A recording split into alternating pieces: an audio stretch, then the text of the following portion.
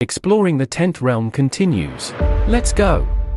The comic begins with the fact that we see again the prison of the gods and the unknown man at the candle playing the game. The Midgard space, in the spaceship of the Guardians of the Galaxy Breakthrough, they were attacked by the Warpjackers. Drax, Star-Lord, Groot, Rocket and Angela fight Warpjackers. Angela is admiring something. Everyone hears the thunderstorms and remains in shock because all this is happening in the middle of the warp space. Angela says it's like a voice in her head. Old Loki watches the events and says that the door in the 10th dimension has opened and she leads home. The thunderstorm leads Angela and she drops the Guardians. Old Loki accelerated the reunion of sister and brother and made it much more interesting. Meanwhile, in the 10th realm, Thor admires its beauty. Thor tells Loki that they need to introduce themselves and Loki tells them that they have to find their sister.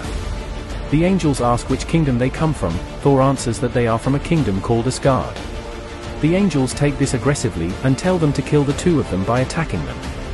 Loki screams at Thor that he said it, while Thor remains optimistic. Loki tells Toothnasher and Toothgrinder to pave the way. The angels tell everyone to warn the Queen. Loki says it's his signal and he needs to go somewhere else. The angels have a common gathering, and the Queen of Angels says that the kingdom of Midgard is already within reach. The messenger bird tells the Queen everything she has seen and in return receives a blood onyx. The Queen tells her to hand it over to the arsenal so that they prepare 2 dreadnoughts and adds that the world is ruled by money. Thor doesn't realize where his sister is and that his patience is not immeasurable. And then he notices that Loki has escaped. There's something shooting in the back of the Thor. 2 evil machines appear. Thor didn't want a battle, but his patience came to an end. Thor throws his hammer and blows up one of the cars. The angels thought he was unarmed, but that was not the case. Thor calls his Mjolnir back to him by breaking the second machine. The Queen tells them to start Destroyer to kill one.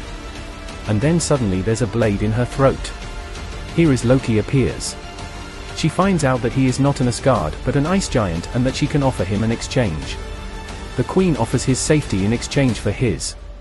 She adds that they understand the value of mutual benefit and Loki agrees. Thor tells everybody that he didn't come here for bloodshed, and he's wondering what Asgard could have done so badly. One of the angels answered that he should ask his father.